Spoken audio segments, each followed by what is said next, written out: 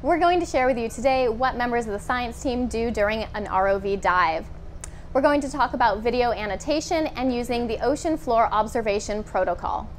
So once the ROV is down, so this is what we see. This TV is connected to the pilot's room. So we see here the ship's navigation, so some CTDs and water column parameters, and this is the ROV video. So here we have the ROV laser, and this is actually 60 centimeters, so we can actually measure things in a video.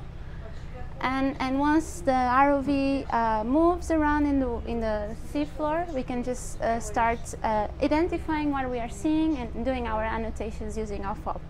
So this is where all the scientists are, and here we can see a sponge, actually a quite big sponge. It looks like it is colonized by some organism, so it looks like it's dead. We also see a lizardfish there, some stalk crinoids here, some sponges here as well. We can actually identify the sediment and see what's in there. And yeah, this is where we are all crowded to analyze and see what's going on down there.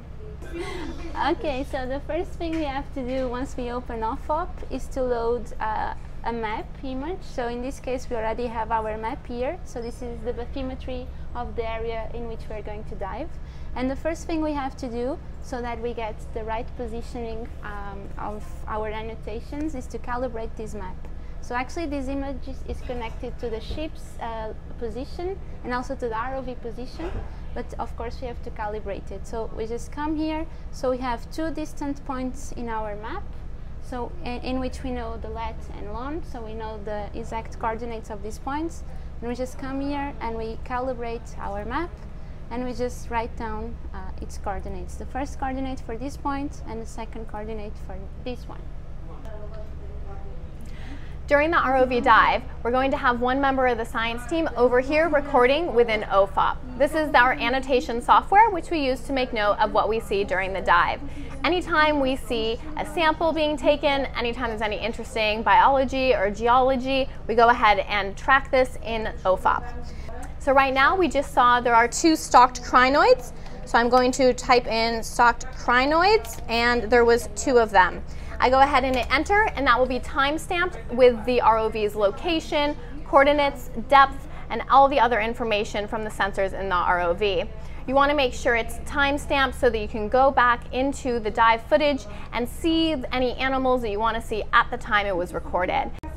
So sometimes during a dive, the science team will go ahead and make a call to sample something.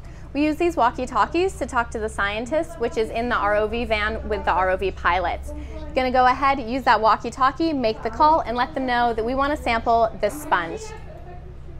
When you go ahead and sample, you want to make sure that is also recorded in the OFOP.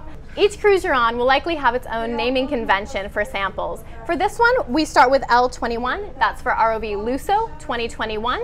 Then this is dive number 1, so we're going to put D01, and this is a biological sample number 1, so that will be B01. Go ahead, make sure that looks right, wait until the ROV manipulator arm has dropped the sample into the ROV successfully, and hit enter. At that same time, another member of the science team is going to be taking note of that same information, taking down the time, the description of the sample, and the sample number. So when we finish our dive, this is the image we get. So this is the ROV track in which we had during our dive. So you can see this is the area in which we explored.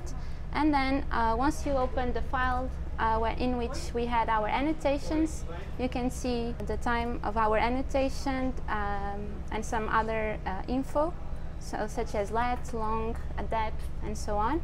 And by the end of the file, you can see all of our species that we saw during our dive. So yeah, and don't feel bad if you don't know exactly the species name, because that's a work we're gonna do later on once we sit in our lab and we go through all the videos and just process it.